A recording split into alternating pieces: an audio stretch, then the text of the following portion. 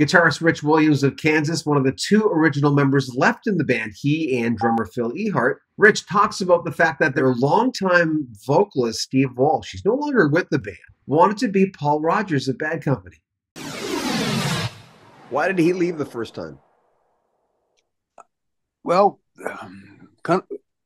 Dave and Kerry left the first time because they wanted to be a Christian band, and we didn't want to be one. And they thought they were going to be the Christian Beatles and save the world, which is a common notion of a fresh, born-again Christian. It's my job.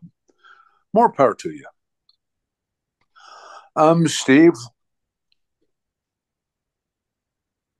Steve's best was singing Kerry Livgren's songs, with the meaning and it really.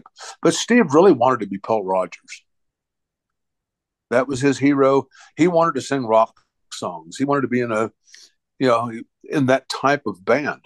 That's what he really enjoyed doing. And I don't think ever really came to grips at that time of the collaboration of Kerry's songs and his voice was a perfect thing. Kerry's never done that since. Steve's never done that since.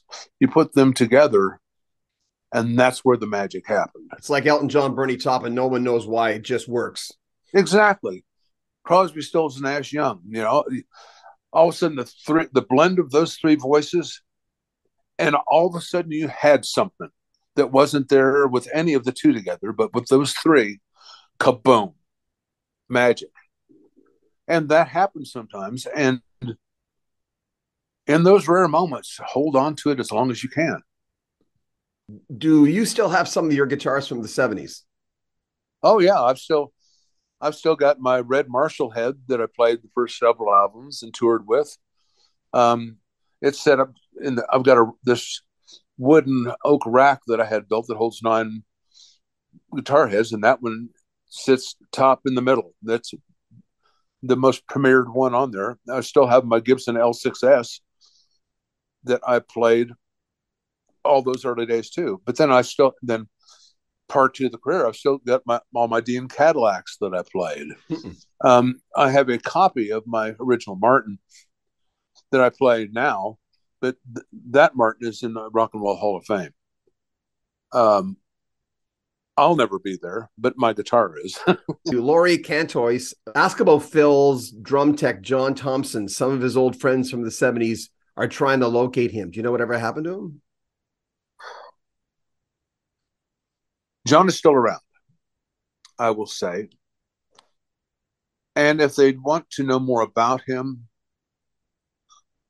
all I would say is John he's struggling.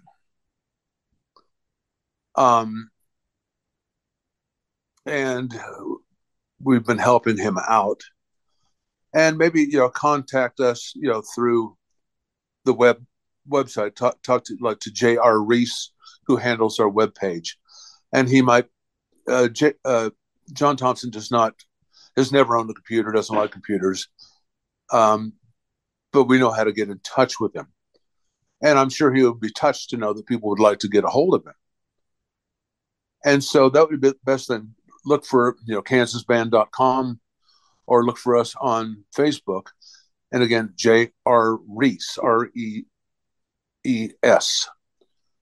And he will be able to get them perhaps in contact with John. And that would be a great thing. I don't want to go into the details. We'll have more from Rich Williams coming up in the next few days. Make sure you comment on our videos, subscribe to our channel, and share our videos. Remember, you can help our channel. There are links in the description. Join our Patreon. Check out our podcast. There's all the information in the description. And, of course, all the latest from Kansas right there for you as well. This is Rock History Music. Take care of yourself.